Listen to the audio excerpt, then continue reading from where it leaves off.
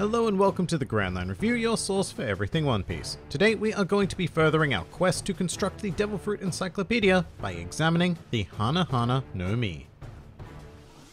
The Hana Hana no Mi is a paramecia type fruit that allows its user to fabricate portions of their body onto any physical surface, including living things, but not including sea stone. And yes, that does sound really weird, but it's surprisingly cool. It was eaten by one of our key protagonists in the series, Nico Robin, and made its partial debut during the Whiskey Peak arc, although it wasn't revealed completely until the Alabaster arc. The Hana Hana no Mi derives its name directly from the Japanese word for both flower and bloom, being hana, which in itself references the fruit's nature of being able to sprout body parts. In regards to the English translations, both Viz and Funimation decided to call it the flower fruit, which seems pretty reasonable. However, we encounter an odd situation when it comes to the 4Kids dub, as they did not translate the name at all, deciding instead to keep it as the Hana Hana, despite that having absolutely no meaning in English. So that's either a very interesting or a very lazy choice there. But to really kick things off, I'd like to say that the Hana Hana no Mi is one of the most versatile devil fruits we have seen thus far in the series as a whole, let alone the Encyclopedia. I mean, just imagine everything that you are already capable of doing with your mere one body. It's an awful lot of things. And with the ability to replicate any part of it, the amount you'd be able to do at any given time undergoes significant multiplication. Many hands make light work after all, and therein lies the key advantage of the Hana Hana no Mi. Arms and hands are stupidly useful appendages. Just imagine how much you can lift currently with your mere 2 arms. Now add another 2 arms and all of a sudden you can lift roughly twice as much. And let's say you were capable of lifting, I don't know, 30 kilograms on your own. With 2 more arms, that should be 60 kilograms, and so on and so forth until you sprout a total of 100 arms, which was the maximum limit of Nico Robin pre-time skip, and all of a sudden you are lifting 3 tons. And yeah, I know that's not exactly right, because lifting also takes into account a wide array of other bodily muscles, but these extra arms are still going to make you pretty absurdly strong. Of course, probably more so than any other devil fruit, the true strength of the Hana Hana no Mi is directly related to that of the user, given that they are sprouting duplicates of themselves after all. So the more flexible, durable, or stronger one is, the more options this fruit will open up for you. There are of course limitations to these abilities, other than the maximum number of sprouting any particular body part, most notably being that the user of the Hana Hana no Mi can sprout on any surface, however they are only able to do so within a radius of 200 Hana Hanas.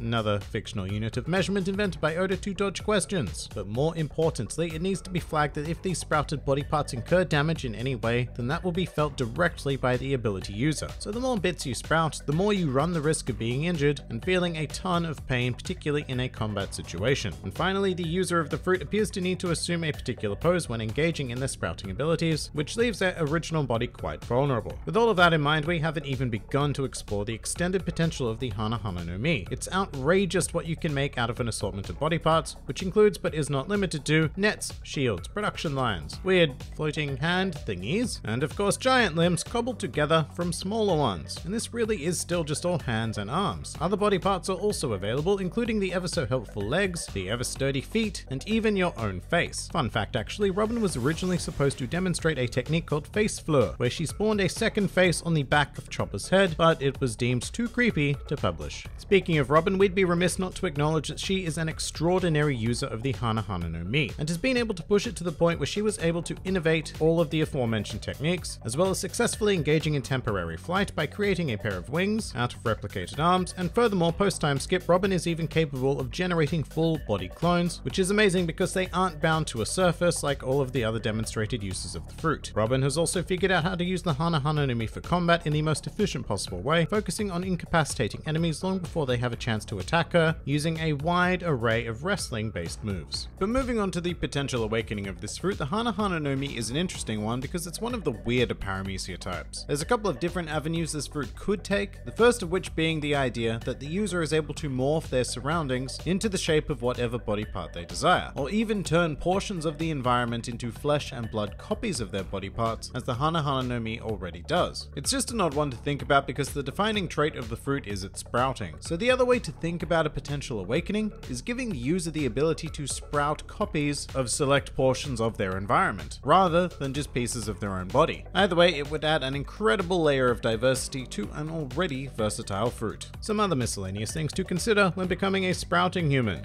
Despite the emphasis I've been placing on arms and hands during this video, the idea of sprouting feet really needs a bit more focus, because essentially, with the power of the Hana Hana no Mi, you would be entirely capable of adding feet to anything and turning it into a walking object. Another thing that really needs a bit more emphasis is that this fruit lends itself almost exclusively to ranged combat. Should an opponent ambush or break through to the user of the Hana Hana no Mi, then there would be very little recourse. But in essence, the Hana Hana no Mi is a Swiss Army knife of devil fruits. It would suit just about anybody who consumed it to varying degrees, although I think it would find a natural home with those who are particularly intelligent or artistically inclined in order to explore the full potential of the fruit. And with that in mind, honestly, I believe that the Hana Hana no Mi is one of the best devil fruits in the entire series. It probably never gets that kind of recognition because it's not as naturally destructive as most, nor is its user particularly focused on fighting, but let's go so far as to dumb down the criteria to basic combat for a second. Can you imagine how ridiculously amazing the Hana Hana no Mi would be in the hands of somebody truly powerful like Katakuri or Kaido? It would be absolutely berserk. There are very few fruits in the series that I would rather eat than the Hana Hana no Mi, and those happen to be some of the most ridiculously overpowered ones in existence, so we are going to be awarding top marks to this phenomenal fruit. And with that, we are going to commit the Hana Hana no Mi to the Devil Fruit Encyclopedia. Next week, things are going to be getting seriously waxy as we delve into the realm of the Doru Doru no Mi. If you enjoyed this video, then feel free to like, favorite, or subscribe, and if you are in any way keen on supporting this independent channel, then please do check out my Patreon, Discord server, or Twitter, the links to which are in the handy description below. And finally, please do comment with your thoughts on the Hana Hana no Mi. This has been the GrandLineReview, and I'll see you next time.